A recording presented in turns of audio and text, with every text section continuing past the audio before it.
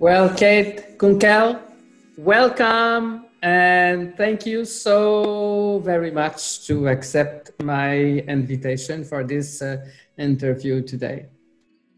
I'm delighted to be here. Thank you so much for inviting me. I always love to talk about vibroacoustic therapy and sound therapy. Wow. So when I saw the word vibrotronics, it was the first time that I saw that word. I heard about music therapy, but for me, the word vibrotronics looked different.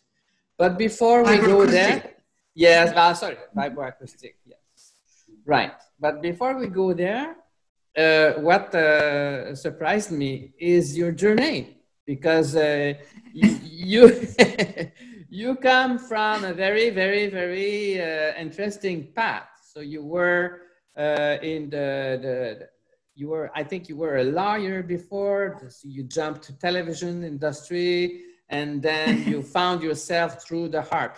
Tell us about your journey. Yeah, you did, huh? Yeah, so I was in the legal field. I was actually a paralegal before anybody knew what paralegals were. This is back in the early, late 70s, actually. And I was doing very well, and I started law school. And I realized very quickly within 2 weeks that I could not spend the rest of my life in that world. I felt like my soul was being dismantled. So I went home and I said, I'm not going to do this anymore. And my husband at the time said, so what do you want to do when you grow up? And I said, I want to be a writer. And so at that time, there was no such thing as internet, of course. So we got an correspondence course, and I began studying writing. And the first thing I did was write an article for Let's Live magazine. It was a Canadian publication back then, and it was on the dangers of estrogen, of birth control pills. Right. And that got me on my path. It was just how I realized that I had to be doing something to help people on a physical, emotional, spiritual level. So then my husband at the time was invited to a place in California to work. So we traveled to Los Angeles, and I started working there in the movie industry just for something to do, and I was writing there.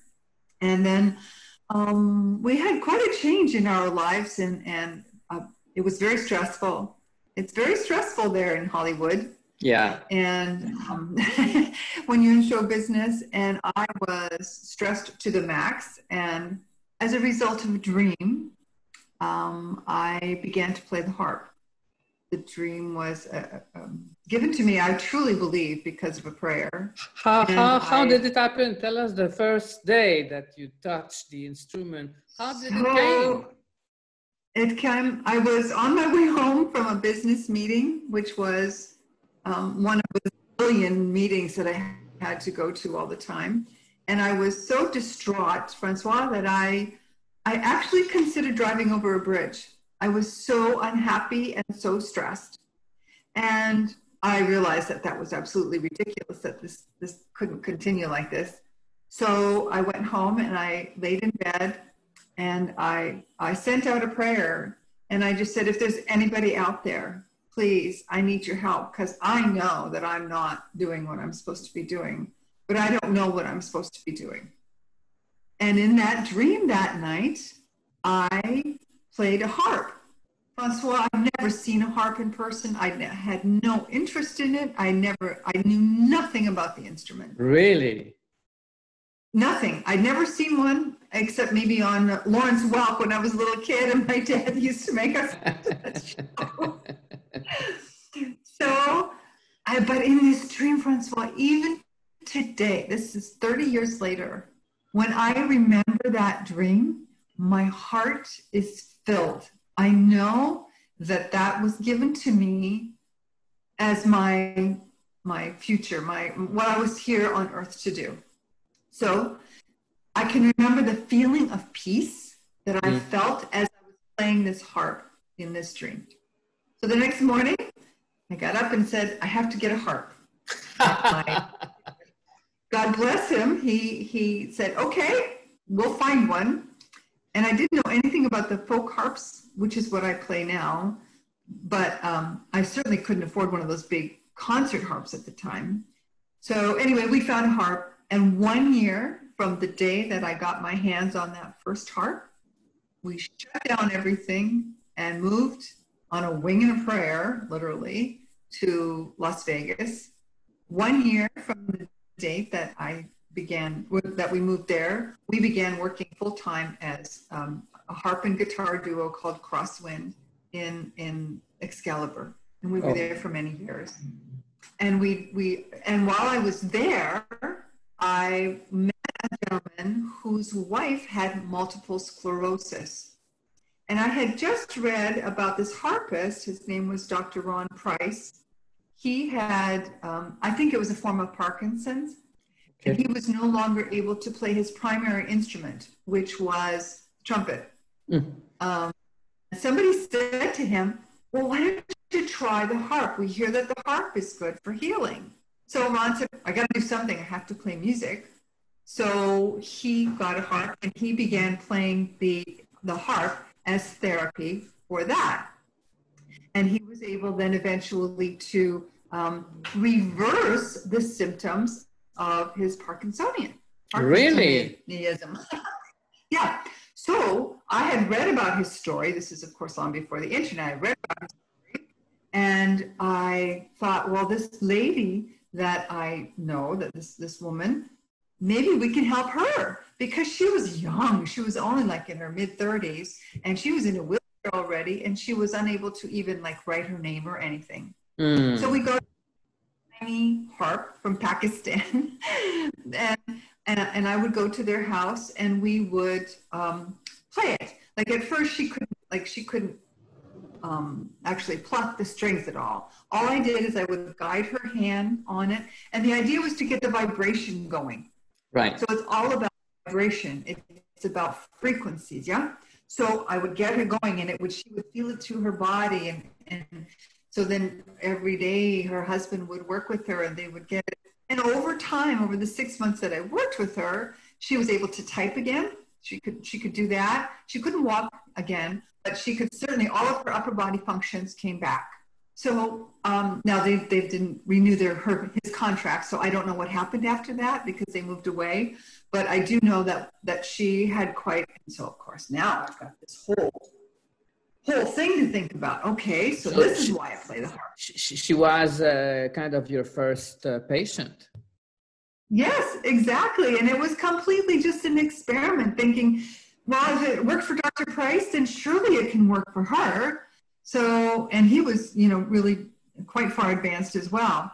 Anyway, that got me on this path. And so then I started doing research, and I learned a little bit about, in Vegas at the time, they had this place. It was a big building, a room, and there was a vibroacoustic panel. Like there were transducers set actually in seats in this. It was like a little auditorium, and you could go there and experience the vibroacoustics.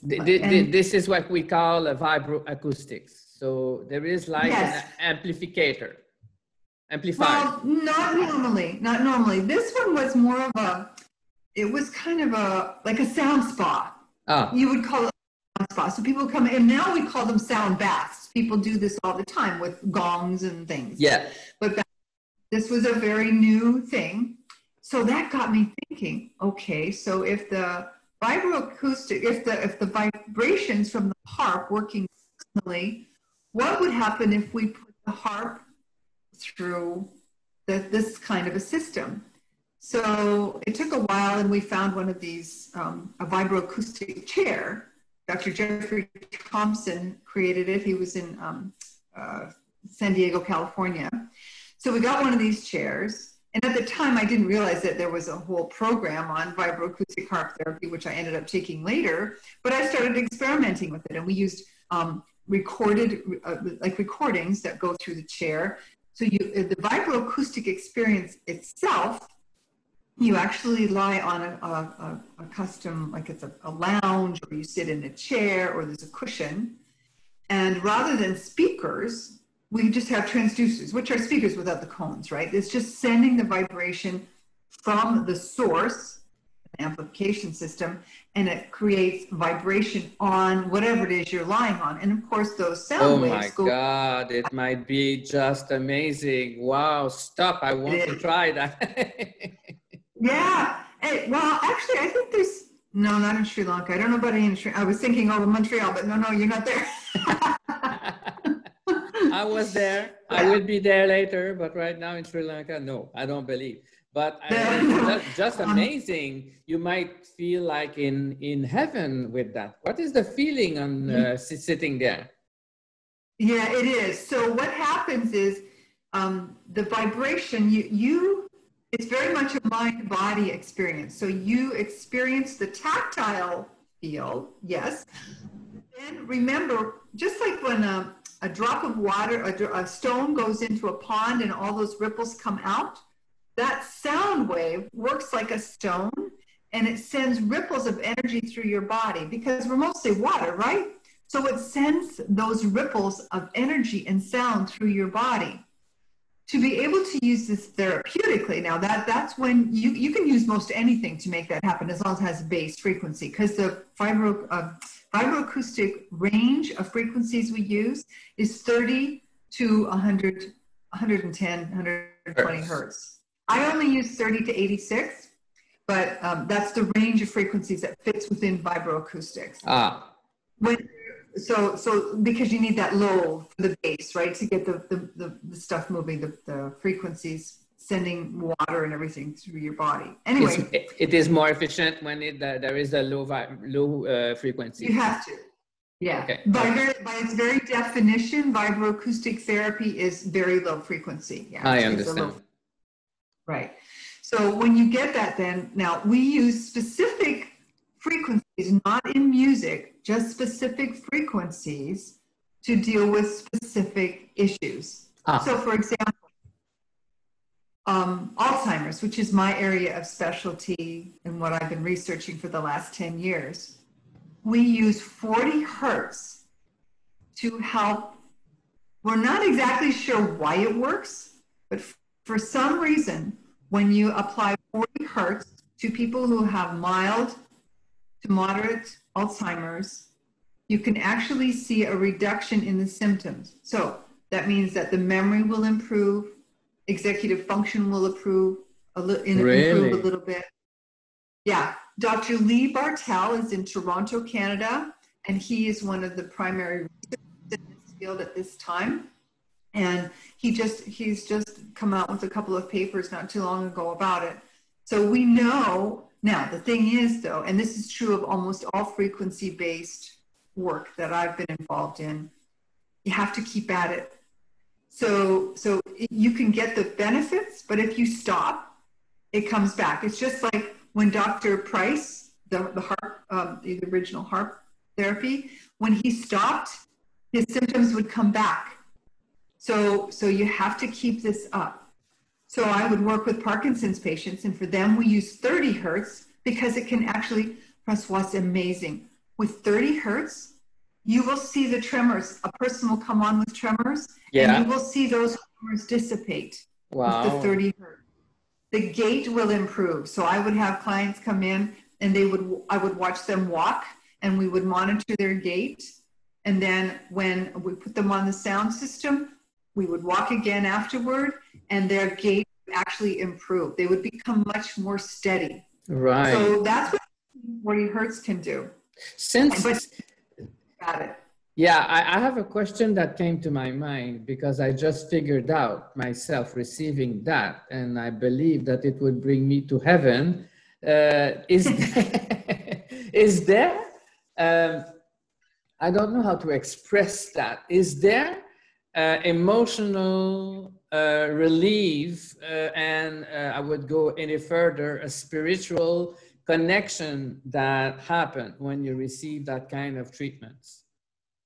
Yes, of course it depends on what the person is, if the person is actually paying attention to it. So like my husband, he has lung issues. So the reason I created a 40 to 75 hertz variable program was to help with his lungs. He likes to read on that, and that's okay because it's still doing the physical part of it, but we're not getting the mind-body connection going, right? If you pay attention and you really feel what's happening in your body, firstly, you will notice that there might be old injuries or something that comes up that the sound will tweak a little bit. So like say you had a knee injury, Yeah. you will feel that old injury. It's almost like a memory comes up. And then I tell my clients, just acknowledge it, feel it, and then let it go. Because if it's coming up, that means that there's still something there you need to deal with. So let it go. I can't tell you how many times when I've treated people, they start crying. It's like there's something with the sound. It's primordial. Well, what is the first thing we experience? In the womb, it's sound, it's vibration. Yeah. Yes. So that comes out. It and may that's unlock something. It may unlock something. Precisely. I think that's a very good word. You've chosen a very good word for that. It unlocks something. And so that's a very big part of it. And when I combine it with the HARP, so because I can plug the HARP in then through the system, and then I monitor oh boy, it is amazing what happens. Wow. Because then so I plug the HARP in, has a pickup in it. So I plug the HARP in, and then we send those frequencies. And the good thing is because I can monitor my clients. So I will play one bass note at a time. I figure out what key they resonate in at that time. On that day, because it changes all the time. On that day, I figure out what key they're in, what they're responding to, and then I can play in that key. And because I improvise all the time, then I just create music. I monitor their body position. I monitor whether they're getting emotional. We work with the heart rhythm. And then I'm telling you, the first few times anybody ever does this, they always cry. I've never had someone not cry. It's a little bit like a mix of art and science, huh? Because I've read your papers and you are very much into the connection with the brain, metabolism, etc. What does happen to the brain actually when we receive this approach? What does happen? I wish I knew. I really don't know. It's like so much about the brain. We see the physical things that happen. If I had an MRI, if I could hook someone up to an MRI when I did it, that would be great, or some other way of analyzing it. But I do know that because we get the hormones going, right? We get the endorphins going, the feel-good hormones, the oxytocin, we get that going. So I'm pretty sure that it's the hormonal thing that's happening there, but I honestly don't know. All I know is that it absolutely 100% triggers something. And that can either be with just the specific frequencies, the 30 or 40, whatever hertz we're using, or it can be with music, recorded music, or it can be with the HARP. It happens with everything. And I do believe that probably some of the hormonal things are a big part of it. Because that's what we are, right? Absolutely. And I was a little bit surprised when I realized that you can even work with sciatic nerve conditions of a patient. Can you talk about these kind of physical disease, because you have experienced that with your patient? What happened at that moment? Yeah, so we work with a lot of different problems, everything from heel spurs to recovering. There's a doctor, a heart surgeon, who actually used vibroacoustic therapy. I don't know if he's still doing it. It might have been just a trial, but he actually used vibroacoustic therapy with just the pure frequencies for post-surgical patients. Wow. And he actually was able to increase or decrease their recovery time, because when you're actually sending the vibroacoustics through the patient, you're improving blood flow, you're improving oxygenation. All of that's happening because you're improving circulation. That's a huge thing that we do for people who are, say, bedbound, for bed sores, that sort of thing. We get the circulation going. For people who have diabetes, we do not treat diabetes. We can't do that. We can't do anything about the insulin resistance problem. However, we can help with the neuropathy. So we're getting the blood flowing. The same with the heart patients. So what he saw was that when he actually subjected them to vibroacoustic therapy, they got out of intensive care 2 to 3 days earlier than normal. That's a big deal because I think that's a lot of money, but also it's also a huge benefit to the patient to get up and going and getting out there better. They've done it with hip replacements, knee replacements. So the recovery time is much faster. You get a much better response. And actually, it even helps if you start before. So like my brother-in-law, we have a little cushion, a portable cushion from Sound Oasis. And he used that before his knee surgery. On the second knee, because the first knee was a disaster, lots of problems. So the second knee, we put the vibroacoustics on before he even had the surgery. And then after, and he was up and at him in 6 weeks this time instead of 3 months. Really? Mm-hmm. Wow. Yeah. Just what it's doing. We are actually, that means we're getting more oxygen. The tissues themselves can regenerate faster. Bone can regenerate faster because it's getting the nutrients it needs. Now, of course, everything that we do, if we're working on a physical level, on something that's a physical issue, we also have to deal with nutrition. And that's why I'm a nutritionist, because I feel that I took the time later on. I'm a vegan nutritionist, and I believe that a whole foods, plant-based diet is the best choice for most people. There are some that it's not going to work for. Yes. So we add that to the vibroacoustics and all the other things that you need to do, whether it's for your brain or your body.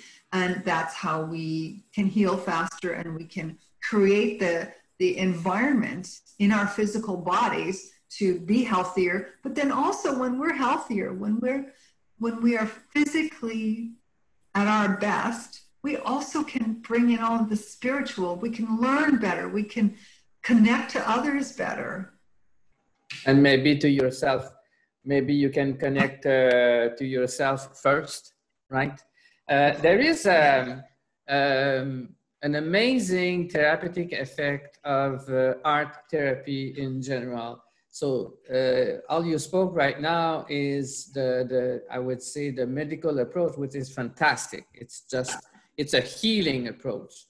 But from what I know, I would like to have your opinion on that, is art therapy help the patient transcend things that they can't express with words, something that is blocked. Have you seen that among your patients? How does it happen?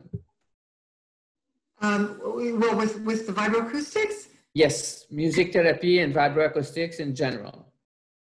Yeah, so I haven't really, because I haven't worked with somebody on that level so much. Most of my work, when I had my clinic and everything, that was based much more on the physical. I worked in a sports clinic for a while. I've worked with Parkinson's clients. So I mostly work with the physical, with the vibroacoustics. Now, when we get into my other work, with dealing with the brain, with Alzheimer's and dementia, there we're on a whole different level. There we're talking about how sound and music specifically, and creating music, creating art.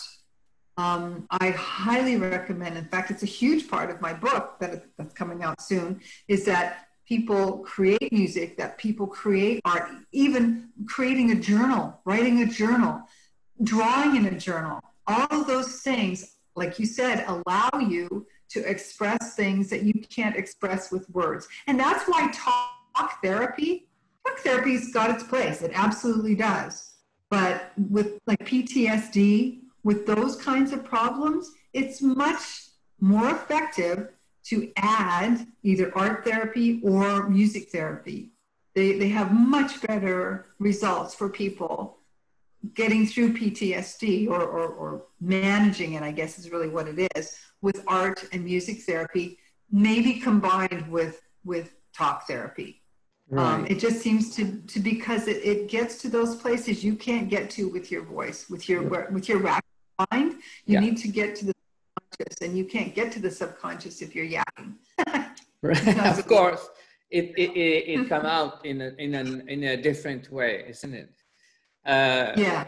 Why did you end up in South America? Now you live in Ecuador, you're Canadian, you live in the United States, you cross the world. What a journey. How did you ended up there? When I was leaving the United States, I had been on television for 9 years, just before I left the US. And I was offered a job here in Ecuador to host a television program, which is what I did. But I turned it down because I wanted to go home and spend time with my family. I'd been away for 25 years. So I went home, and that was about the time that my mom was diagnosed with dementia. And so I think I needed to go home to find my next step, to find what I needed to do next to help people. Anyway, so my research in dementia started then, but then my current husband and I, we were trying to decide what we could do in terms of retirement, because he's almost 70, and it was, what are we going to do? Because we didn't want to stay where it's cold in Canada. And my whole life, I had dreamt of having a place of peace and healing. In fact, in journals from the 80s, I have these drawings of this place to have a place of peace and healing. And we decided to come to Ecuador for an exploratory trip because we understood it was inexpensive to retire here. So we started driving around, and we were here for 2 weeks. And then we landed at a bed and breakfast just around the corner. And we said, we love this country because the people are so genuine and self-sufficient. And I'm really seeing it here with COVID. So we said, we're going to come back. We're going to see if we can't find a place. And the lady who owned the B&B said, well, there's a place right around the corner. Why don't you go have a look? So she called the owners because it was for sale. And we came here, and it was 5 buildings and a dirt lot. That was it, half-acre of dirt lot. And it was by the ocean. It was warm. And there was a place that I could see in my mind's eye, and thank God my husband could see the same thing. I could see the potential for my place of peace and healing. After all these years, this was it, and it would be within my reach because the price of real estate is so much less here. A second dream, like the HARP dream, now the place dream. So yep, dream played a huge role in your life. Maybe we should listen to our dream more, huh? Oh boy, yes, we should more and put ourselves in a situation when we go to bed at night that we can remember those dreams, because if you don't remember them, it doesn't do much good, right? But I believe that your HARP dream, whether you did anything, you remembered it anyway, right? It was a very vivid one, no? Right? Oh yeah, because I can still feel it to this day. Yeah. Of course. So tell me, now you're on a journey to write books. Now it's not enough. All of what you do is not enough. You need to write books, and you're on another book. Tell me about that book. It seems to be so amazing. Well, the first book is actually The Healing Sound of Music, and that was written based on the experience we had in Las Vegas, working with people there, and then doing research. This was back in 2000 that book came out. So I'd always been writing since 1984. So writing is a big part of the way I communicate what I feel people may benefit from. So The Healing Sound of Music was the first one. And then I was writing magazine. I've been writing magazine articles and everything for years, in addition to all my other stuff. But this book came because of Mom's diagnosis with dementia. And I knew that there was something that music could do. Unfortunately, we got my mom's diagnosis really too late to make a big difference in the progress of her disease. And that's a big problem. And that's one of the reasons my whole first chapter is in the new book, which is called Don't Let the Memories Fade. The whole idea is to help people recognize this, the little signs that you might be having some issues or a family member might be having some issues, and offering ways to get tested, or and even more importantly, if there's even one little hint, and it can be something as simple as getting mixed up on the way back from a trip. Like you're not like, even though you may have taken the trip many times before and you're not 100% sure how to get back, and that happens, and that is a sign. That's something that there's something going on in your brain, and you need to think about it. You need to look after it. Right. So that's one of the things. I remember my father also passed with Alzheimer, and now that you're telling this, at a certain point, I was having my iPhone and I played an artist, La Bolduc, which is a French-Canadian singer that he saw when he was very, very young, in the 30s or something. And his eye was becoming clear, and suddenly when I was playing that music, he kind of woke up. And do you Yes. believe there is a memory connection? I guess that you have seen that with your patient also, didn't you? Oh yes. So the memory, the music, the part of our brain that responds to the music, that stores the music, I guess it's not really storage, but that's triggered, that is the last part of our brains. Oh. And those memories that are triggered by the music, it's not even it's partly the music itself because of the enjoyment, but it's the memories that are triggered by the music. There's a doctor, I think his last name is Pescatore in California, I think he is. He works with dementia patients with all the senses.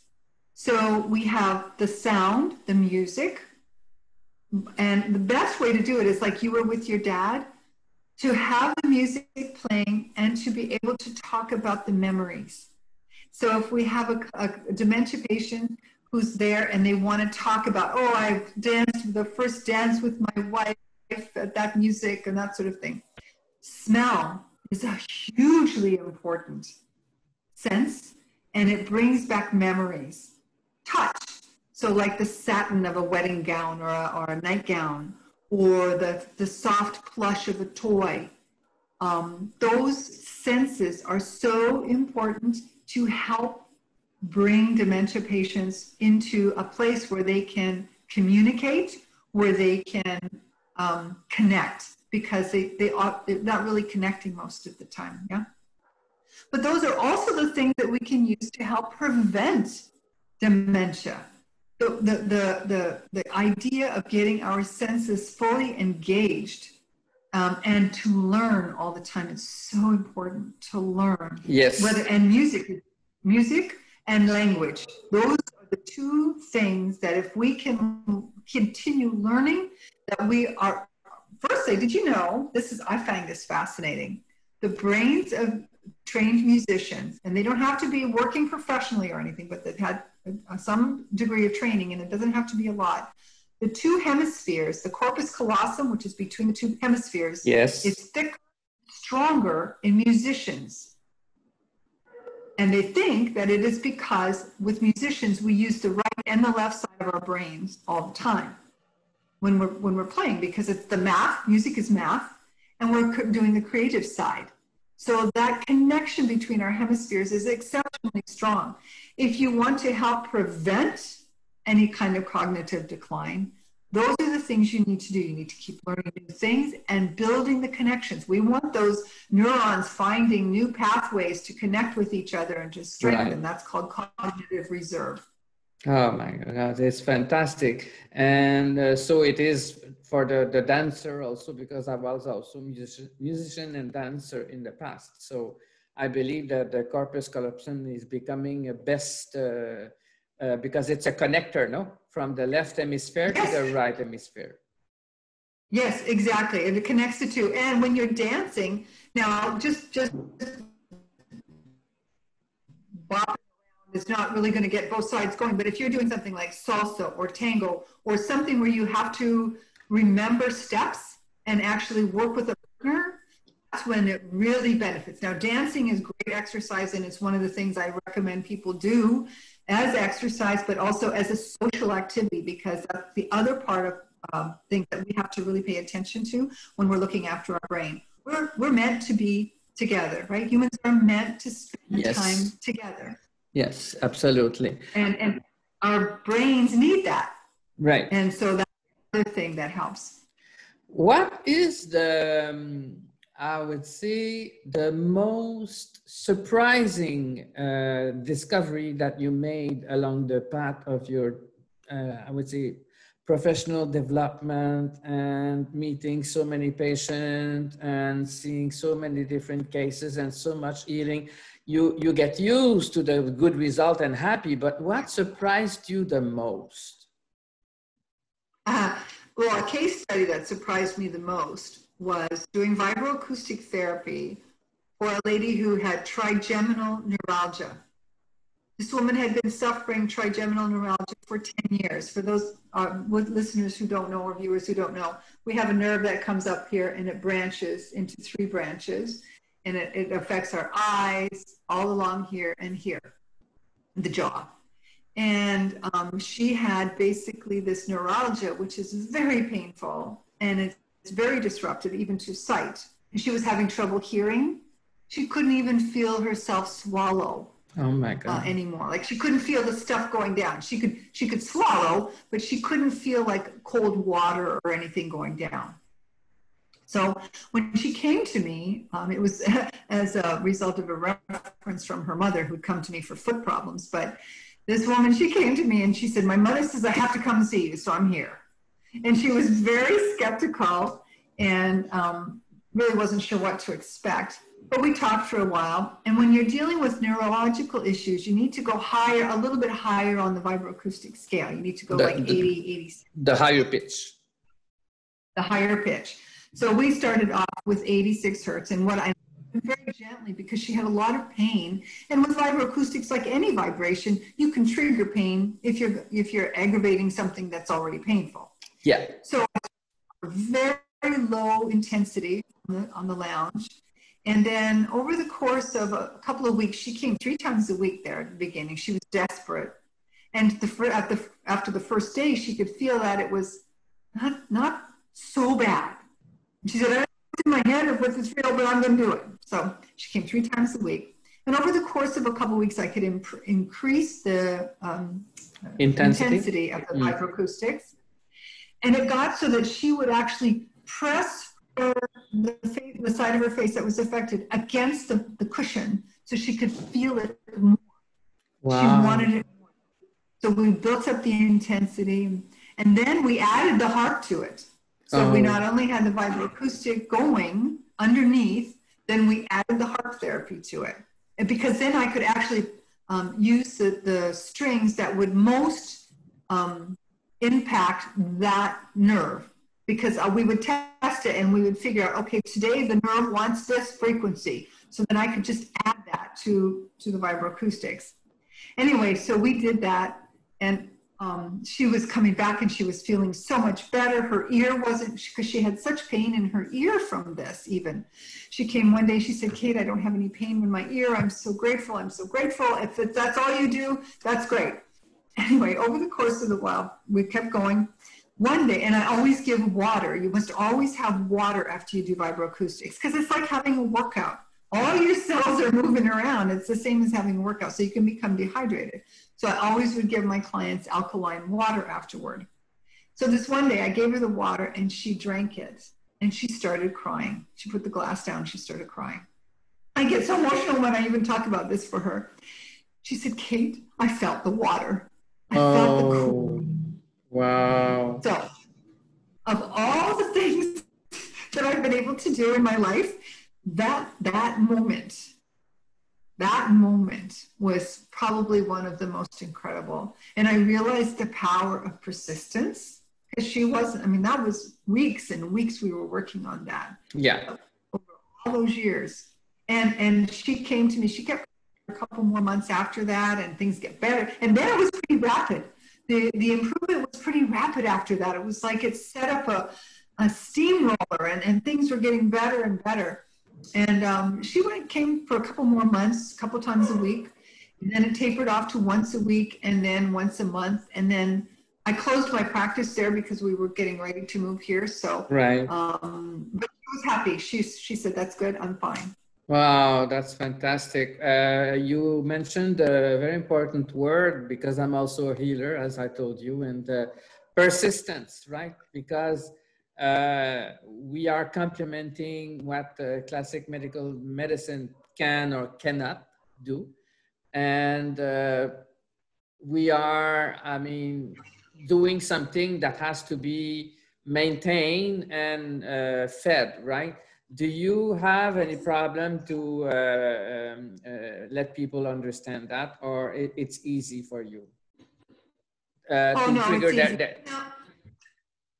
their persistence? Yeah, so, yeah, and I think all it takes is for someone to not do it for a little while, and they realize they have to do it again. Because, you know, because like, especially with things like Parkinson's and Alzheimer's, once you stop the therapy, and the same with COPD. Like, I can help my husband, but I can't fix it. I can't make it, I can't reverse the damage that's done. I can just make it so that it doesn't get worse, and that all the symptoms are under control. And that's very much the same with Alzheimer's and dementia, or in Parkinson's. Now, with Parkinson's, really, clients, if they're pretty far advanced, and most of the ones I dealt with were, they really need to do it every day. And so that's why I work with the company that has Dr. Bartel's cushion, and the cushion is only $300 or $400. People can take it home. I give them the frequency that they need to use, and then they can use it every day. Yeah. So they use it as a cushion, so they can recreate the vibration. And if they need more, they come to see you again in a consultation, but they can have that as a maintained system. That's fantastic. I did not know that. You said that you were working with in a sport clinic. What were you doing there in sport? With sport? Oh, it was a Russian doctor, actually. He's passed away since, but they created a light therapy, far infrared light therapy that they used for sports, mostly basketball players where we happen to be. And so they were working with the light. They also had massage therapists and an acupuncturist. But the big thing for them was the light therapy. And that's why we ended up working together, because we wanted to see how the frequencies working together. And when you did put them together, it really was quite astounding, especially for some of the kids who came in with, like, you know, big ligament problems and so forth from sports injuries. So yeah, that was really an interesting time. And actually I include light therapy in the book, because there is a fellow actually in, is he in Toronto, Montreal, I believe, V-Light. And in Montreal, like, Toronto, yeah. We spoke Toronto, about Toronto. that. Yeah. Yes, Toronto. Yeah. Yeah, we spoke about so they them. use that as well. Yes. Yeah, for dementia and for many other things. Yes. But it's powerful therapy. Yes, we had a journalist from Australia that in one of our speaker in the channel. So it's a fantastic point, because she actually spoke about V-Light, this company, and they are using infrared, and it's fantastic. I am also using low laser light therapy, but it's all about vibration, huh? Isn't it? It boils down to, because if you think about it, everything, this mouse, the chair I'm sitting on, the computer, it's all vibrating. Right? People think that it's solid, but if you look at it, it's vibrating all the time. Right. And the cosmos is vibrating all the time. Yeah. So we have to recognize that the light that you've got here, that's not a solid stream of anything, that's a vibration, yeah? It is. At the beginning of our interview, you said something that flashed in my mind. You said that before you were doing that, you were having an unhappy life. Would you say, that's it's a little bit a packed question, but would you say that you were your first client, your first patient? Absolutely. 100%. 100%. Yeah. Because I can remember so vividly picking up that little harp. It was a little 26-string harp from Dusty Strings in Seattle, and they were still making awesome harps. I picked up that little harp, and I picked it up the wrong way because I didn't know anything about harps. I literally didn't know. I thought it was like a guitar, and you had the sound box facing out. I didn't know. I just knew that I was supposed to pick up that instrument. And then when I figured out which way to do it, laying the harp, and for anybody, that many people use harp as therapy. I didn't know at that time. But when you lay that instrument against your body and you strum it, even if you don't know what you're doing, even if you're just doing glisses, which is just running up the strings, you are setting up a frequency. You're setting up a vibration in your body. And I think that might be why I was, well, it makes sense for me then to be in vibroacoustic therapy and so forth, because that feeling, that vibration is so important. And it healed me. My whole life changed. I mean, everything changed when I took up the harp. I have a memory to share with you, Kate, if you allow me, because it just came back to my mind. When I was very young, maybe 21 years old, I had a job during the census in Canada. I was going from home to home. At that period of time, they were not by computer and through the internet. Yeah, you had to fill the forms, and I was assigned to a certain area where the very rich people were there. It was in Sherbrooke City, and I ended up in a house in the middle of such a huge land. And I knocked at the door, and a wonderful, maybe 75, 76 years old lady appeared to me. And I saw that she was the wife of the judge, right? And she was very elegant, and she welcomed us. I was with another person. And I started, the questions, and I turned my head, and I said, that's a fantastic instrument that you have there. It's a harp. And she says, yes, I was a harpist. I said, oh, really? She says, yes, but I didn't play since 20 years. It's just a decoration there. Oh, yes, exactly. This is what I did internally because I was a dancer at that time. I said, would you mind play something for me? She looked at me and took 30 seconds to think. And she said, why not? And she took a random chair, sat, and played 1 minute. And she stopped, and she was transformed and looked at me, stood up, came to me, and looked at me like her eyes wet and said, thank you so much for being there today. So I can't forget that because she didn't play for so long, And what you just said, having the harp on her, she was like bonding with the instrument. That was just fantastic. And I was seeing her living room. It was a clean, like extremely clean, and aseptic. And I believe that lady, after I left, revived. I was having that dream. I hoped, because when I entered that house, she was very elegant and extremely polite, but dead inside. Empty. And empty, right? And she played, and she played something like if it was yesterday. It was so beautiful.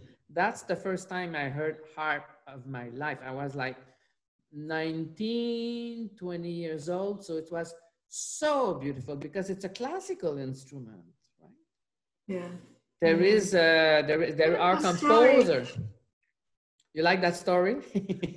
I love that story. I love that story. And you know what? It's so true about people who stop playing. I was a classically trained pianist. I got all of my training done by the time I was 14 because I started at the age of 4. I got married the first time at 18. And from the time I was 18 until I picked up that harp when I was 32, I didn't play. Oh, really? And I think that that was one of the reasons I needed to play, was for that hole in my heart. And so when you said about that lady not playing for 20 years, I completely understand. It's tragic. You can relate to it. Yes, absolutely. And I used to teach harp all the time when I was in Canada and then in the US. And people would come to me and say, I always dreamt of this. I don't play. I'm afraid of but I feel like I need to. And I would say, it doesn't matter how well you play. You don't ever have to play for anyone else. All that matters is that you play for you. This isn't about performing. This is for your heart. And, right. And I think that what you just said is such a perfect example of that. It doesn't matter how. And same with singing. You know, people say, oh, I don't have a good voice. And it doesn't matter. No. It doesn't. Just sing. Just express your heart.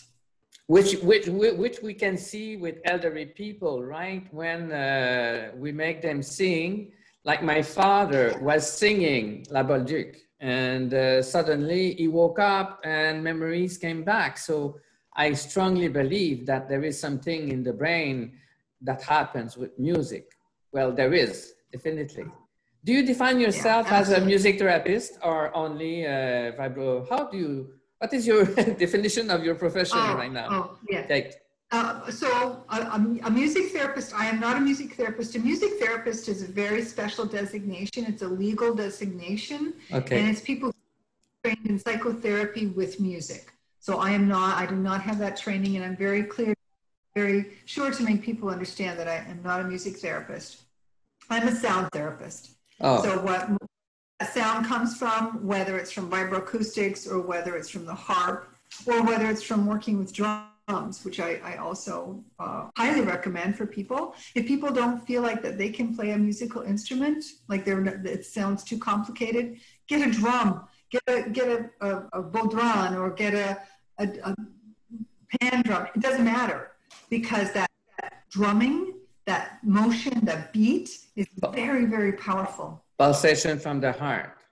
I know that from the people here in Sri Lanka, on the beach, the beach dwellers, the beach, the people that lives on the beach and that are living in slum. What they do right nighttime, they don't have electricity. What do? They play drum and they sing. And they dance. Of course, but they mainly sing with their heart, and it is just fantastic. Wow. Kate, I didn't hear enough about your future book. I want to hear a little bit more about that. What are you going to talk about? Sure. So the book is coming out hopefully September 12th, if all the stars align properly, which would have been my mom's 82nd birthday. It's called, because it all came about because of her diagnosis, right? They got me on my research quest. It is called Don't Let the Memories Fade, a holistic approach, and this is very important, a holistic approach to preventing dementia and creating a healthy, vibrant life. So everything that you need to know about it is right there, because it's all about a whole foods, plant-based diet. So what I did, I was my first patient again here, because I was starting to have memory issues, and I think it was partly because of stress, but I was having memory issues. My personality was changing, and I could almost see what happened to my mom happening to me. So I was terrified. I sure didn't want to go down that road. So I started researching to make sure I didn't, and then I started sharing it with people, and all kinds of other people started getting, you know, on this idea, this program. So a whole foods plant-based diet, lots of exercise. You need to get at least half an hour a day of aerobic exercise, play music, learn a language, watch your stress levels, deal with it in a good way. Meditation is hugely important. Meditation or prayer, whatever it is you need to do that spiritual part of you. Right. And playing music, of course, listening to silence, listening to music, being mindful. I have in the program, in the book, every day I take every week in the 8-week program, we start with the 7 attributes of mindfulness. So we go through one attribute a week and have a chance to meditate on those and to think about those. What does that mean for me as I'm changing my lifestyle? Because it is a lifestyle change for most people. Most people are not going to do all this, probiotics and all of those things, but it's a very comprehensive program. So I explain to my readers what the risk factors are, what to watch out for in your own life, and how to make sure that you don't go down this road. Because I truly believe, Francois, that nobody has to do this. No. This is not written in the stars. This is, we make choices for our lifestyle, and every choice we make has an big impact. Wow, okay, that's fantastic. I believe you will have an impact to my audience because you are just astounding. This is all the time that we have. I can go on and on and on and on. And so all I have to say is thank you so very much. We will share the links of your website and all the links that you provided to us. And we will share the wisdom, but mainly, thank you so much for you. I've learned a lot today. There is so many things that I did not know. So I guess that it will benefit to many people. I hope so. I hope that's all I care about is that people benefit. Even if it's one person that gets something that helps change their life, I'm happy and I'm grateful for the opportunity. It's already done, me. Thank you very much, Kate, and I hope to see you one day. Have a goodbye. I will share the link with you. Huh? Okay, thank you, my dear. Bye-bye. Goodbye. Bye.